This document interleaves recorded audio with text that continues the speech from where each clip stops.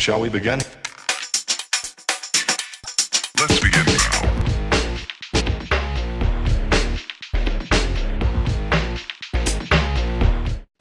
Hi everybody, it's Doreen. Please excuse my dirty mat here. But I'm back today with a birthday card that I've made for my best girlfriend that I call my sister girl. So today's cartridges we will be using is the bridal shower cartridge and the everyday paper dolls cartridge. And the card that we will be making looks like this. So come on and join me, and I'm going to show you how I made this card. Okay everybody, so we're going to go ahead and bring up our supplies so we can get started with our card. So now, my card measures 7 inches by 10 inches, and I've taken it and scored it in half to make it a 7-inch by 5-inch card. Or let me make sure that's 5 inches. Yep, that's 5 inches. I don't know why I was thinking it was 5.5. So now, my next layer that I'm going to lay on top, and this paper is some of the Coordinations cardstock. The next size that I'm going to be laying down is 6 3/4 by 4 3/4. And that's going to be my layer that we lay down here. So now I'm not going to be adding any ribbon. So let's get out, excuse me for that reach, the ATG gun, and we're going to get some tape on our layer. And this is just some plain Recollections black cardstock. And we'll get tape going across. And then like so. So what I'm going to do is remove my ATG gun for a minute. And I'm going to open up my card. And then I'm going to lay my layer down. Like so. And then I'm just going to go ahead and press down. So now what I want to do is I want to add my next layer. And this piece of cardstock measures 4.5 by 6.5. And that's going to lay on top of here like so. So let's get some tape on here and we'll add this layer as well. And we're not adding any ribbon. And this piece of cardstock is the same thing. It's some of the Coordinations paper. And what I did was I bought a 12 by 12 piece of cardstock so that I could get all my different layers out of that one 12 by 12 sheet. So now we'll add that layer to our card. And we'll press down. So now what I'm going to do is I'm going to go ahead and start laying down my top layer and embellishments before we do any taping. So what I've done is I've taken my Moroccan lace punch by EK Success and I've punched out this little top border here. And then I've also stamped out Happy Birthday, and this Happy Birthday is from the Close to My Heart stamp set, and it looks like this, and I've used this stamp set before. I really like this one, the writing that's on here. It looks like this right there. So I've just taken that, and what I've done is I've stamped this out using some clear embossing ink, and then once I had it stamped out, I took my dual green. Now this isn't micro pearls or micro powder. I forgot what this is called, and I don't have the box that this came in, but I got several of these. I would say about 5, 6, maybe longer years ago, and they look like this. Now with these, you have to have some type of fixative to make them stick to whatever you're putting them on. I believe the other ones you don't have to have that. So I just use my clear embossing ink, and as I said, this color is Duo Green Yellow. And once I had embossed the happy birthday, I just took my brush and dipped it in the powder, and then I just ran it across the happy birthday, and this is what it ended up coming out like. So that's gonna be up here at the top like so. And then I have another piece of cardstock, and let's see what this measures. Okay, this piece measures 3.5 by 2.5, and I'm gonna have that piece, we're gonna do it this way, right here. And then I have another piece that measures the same. Now this paper is from the paper pack by Paper Studios. It's called the Safari Untamed pack, and this is some glossy cardstock, and I've used this once before. Love that purple. So anyway, that is what this piece is. And then I've just taken some of my scraps of the black and cut the same size, and I'm going to put that. And then also I've taken it and run it through my Cuttlebug folder. Now this Cuttlebug folder is called Frame Botanical, and it basically looks like this. And what I've done is just taken it and put it in there. Now I didn't get the whole framework, I just got part of it, which is what I wanted, because I wanted to use up my scraps, as much of my scraps as possible. So that piece is just going to lay down on top like this. And then what we'll do is we're going to add our shoe, which looks like this. And now I'll talk about where I got the shoe from after I get everything just laid out the way I want it. And then we have our purse, which we're going to put over here. And then we'll put our Diva sticker down here at the bottom. So that's basically what our card's going to look like. So now let's go ahead and add everything and glue it and tape it down. So we'll start with taping down the happy birthday. So I'm going to get my Tombow out for that, and as you can see, I stamped on the back. I didn't like the way that came out, so I figured don't waste the paper just because it didn't come out right on that one side. Just flip it over and do it on the other side. So I'm going to bring this a little bit closer to me so I can get this lined up where I want it. And we're going to have it line up right there, and then I'm just going to press across like so.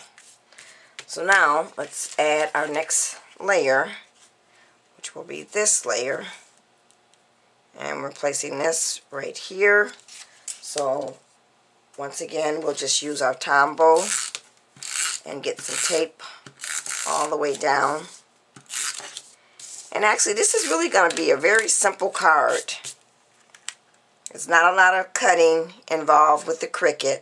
I just used 2 things from the Cricut this time.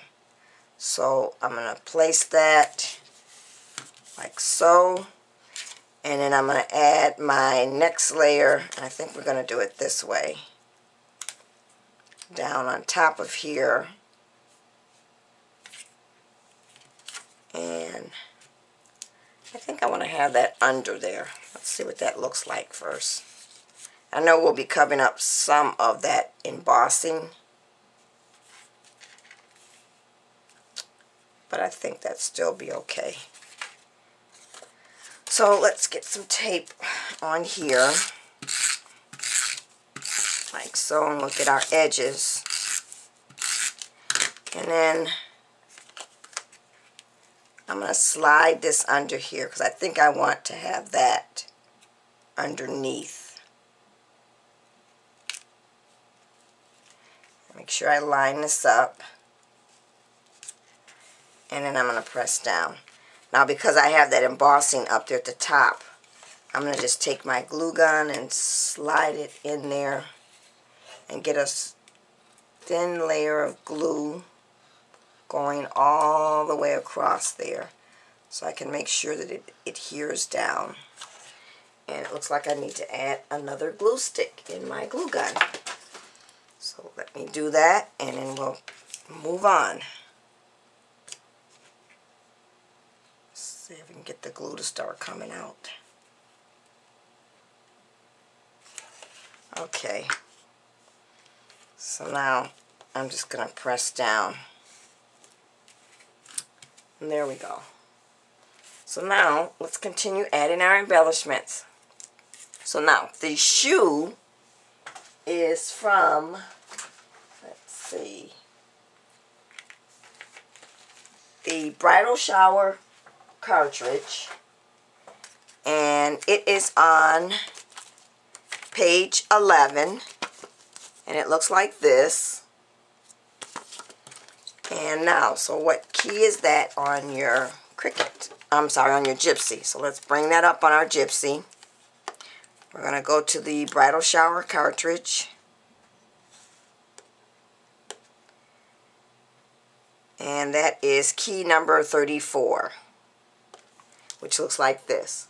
So what I've done is I've gone ahead and cut the shoe at 3.5 inches.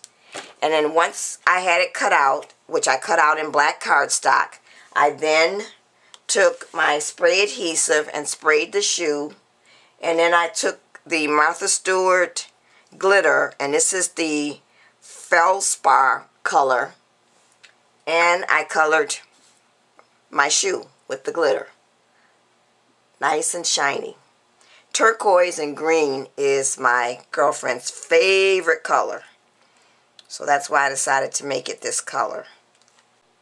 Okay, so now what we want to do is we want to remove the tape backing that I've put on the, because I've popped this up with some foam tape. So I'm going to remove the backing from here.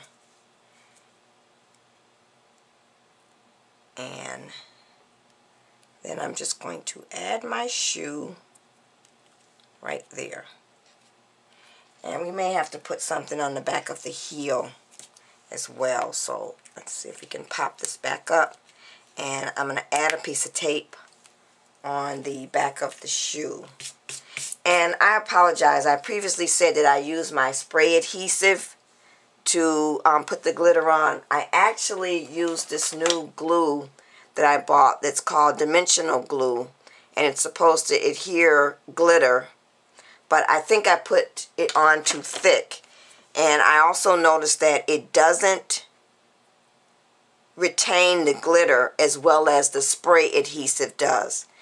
The thing about the spray adhesive is that you have to use it in a well-ventilated area, because I find myself sometimes using it and it smells really bad, and then I end up getting a headache afterwards. So that would be my only advice to you, is that if you're going to use it, spray it outside somewhere first, or somewhere where you have a well-ventilated area, and let it dry for a bit, maybe even overnight, and then you won't smell that smell or that strong odor.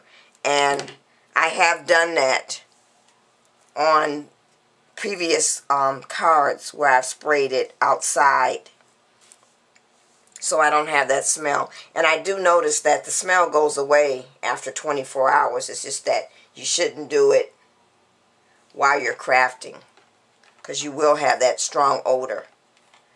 So now I've got another piece on there for the heel, and now it should stay popped up. So there we go. So as I said, I'm going to have glitter everywhere. I don't know if I like that adhesive, because it does get glitter everywhere. So okay, so now let's finish adding the rest of our embellishments.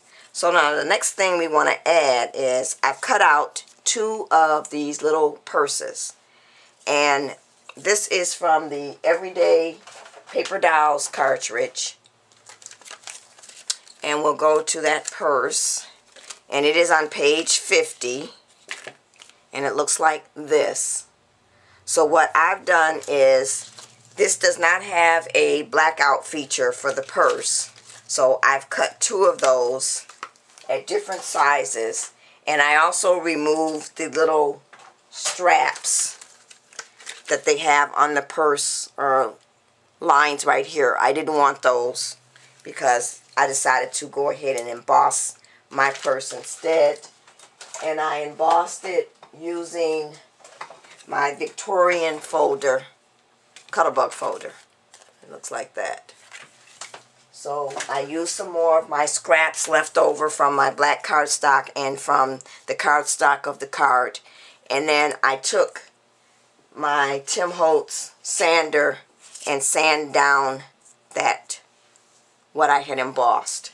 So now the sizes that I cut the purse are, we're going to go to that cartridge and I'll show you what that looks like. So the purse looks like this, and what I did was I hid those little strap marks, and it was cut at 3.5 inches as well for the top layer, or the bottom, this layer here, and then I cut another one at 3 1/4.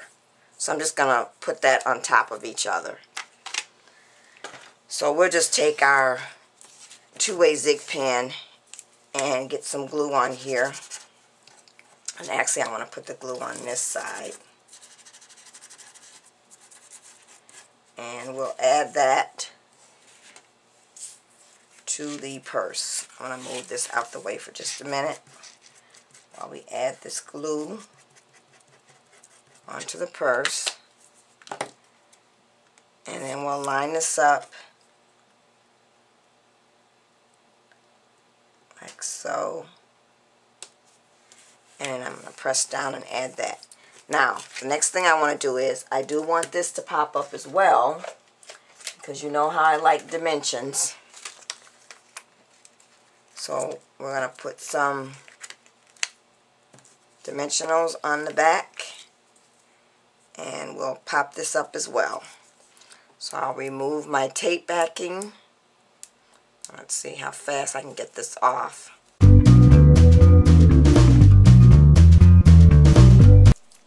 Okay, so now we've got that off, and I'm just going to sit the purse right along here.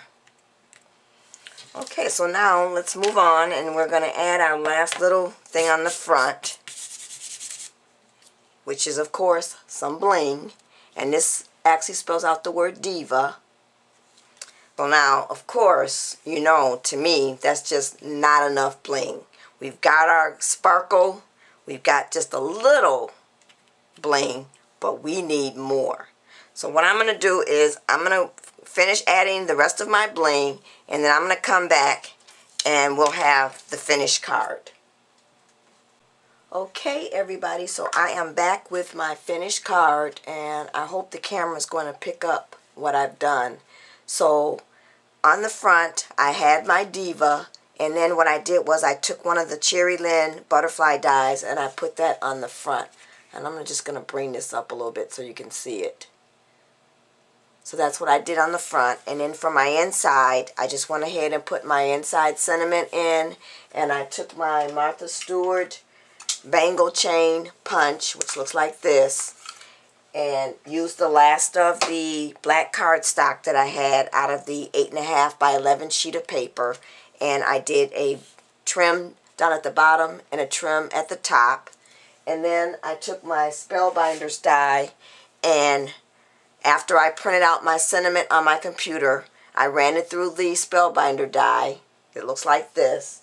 And offhand, I don't remember the name of this, but I'll put it somewhere in the video up here or down in the description bar, what the name of that label is.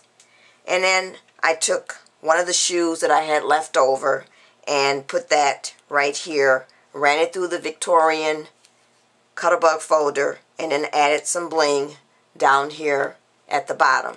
And oh, and if I didn't say, I had to add more bling like I said, so I added a row of bling along here using the iRock tool gems. Now, I didn't use my iRock tool because my iRock tool has died on me, and I was about to go out and buy me a new one, But then I remembered I had this Bejewel tool.